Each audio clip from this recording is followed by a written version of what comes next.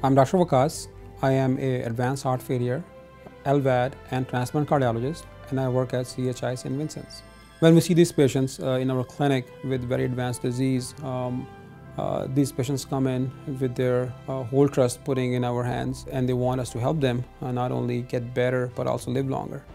And time and again, I've seen this trust becoming stronger over time, and it is great to see not only the patient but also the family's involvement in this very field, where the whole family is very involved and they have 100% trust in their physician, which is great to see. And we recognize and appreciate that on an everyday basis how connected we become over the disease course.